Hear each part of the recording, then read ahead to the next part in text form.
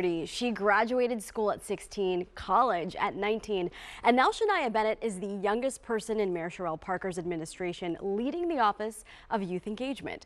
It's a mission that is deeply personal. There's no greater feeling than walking into a room and young people's like, she looks like me. She knows. She has my same experience. At 24, Shania Bennett never thought she'd be in the hallowed halls of City Hall.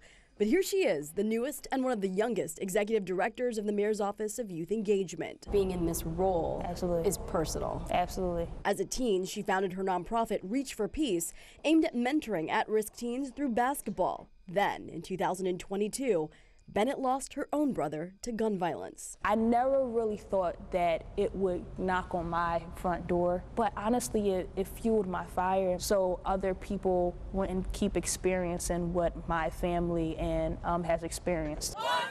Bringing proactive rather than reactive programming to the Office of Youth Engagement that includes connecting teens to safe spaces to career readiness. Young people need something to do. What better opportunity is to put money in their pockets to empower them to put themselves on a pathway to economic success. A path for success Bennett is already on, and now she's studying for the LSATs. Even though I didn't see this for myself, it's something that I know that I want to empower the next young person to be, to come up, rise up in their community and say, I don't know how I'm going to be the difference. All I know is that I want to be different from what I see and what's in my environment.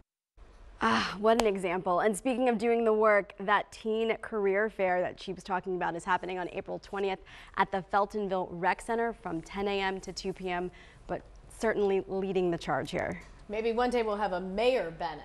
I think so. I mean, honestly, graduated high school at 16, college at 19. She's on her way. Maybe President Bennett. I need that interview first. Thanks, Christy.